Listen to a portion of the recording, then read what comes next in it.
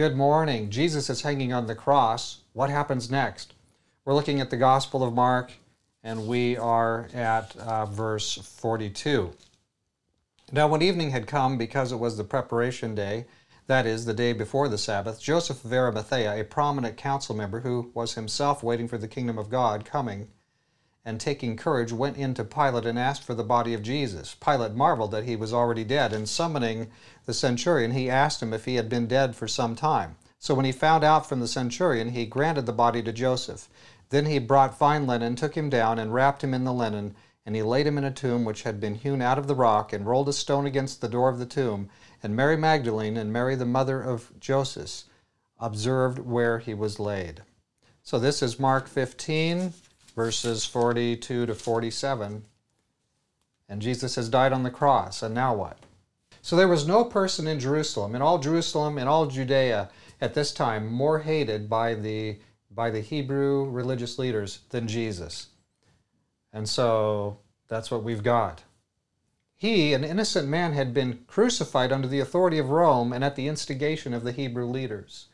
He went to the cross tortured and abused, never once in his life having sinned. He defeated Satan by never sinning in his whole life. And he's tortured and he goes to the cross. And even there he says, Father, forgive them. They really don't grasp what's going on here.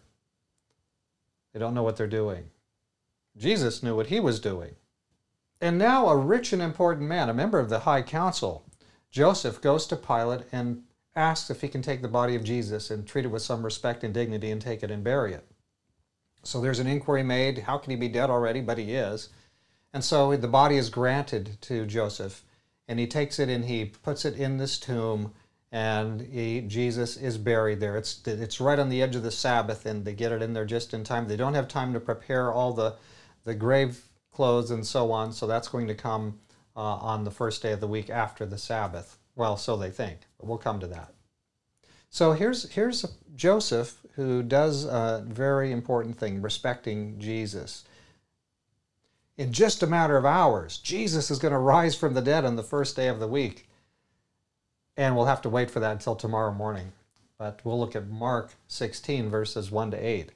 Then, God be with you today. Well, let's pray together before we go. Let's pray. Dear Father in heaven, thank you that Jesus goes into the tomb, but he's not going to stay there.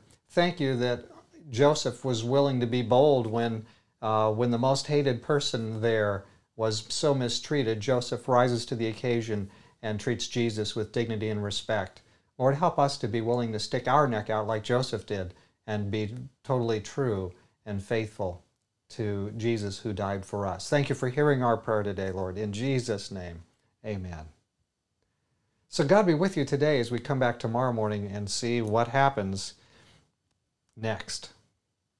Something to think about today. Don't forget to subscribe, and we'll see you in the morning. God be with you.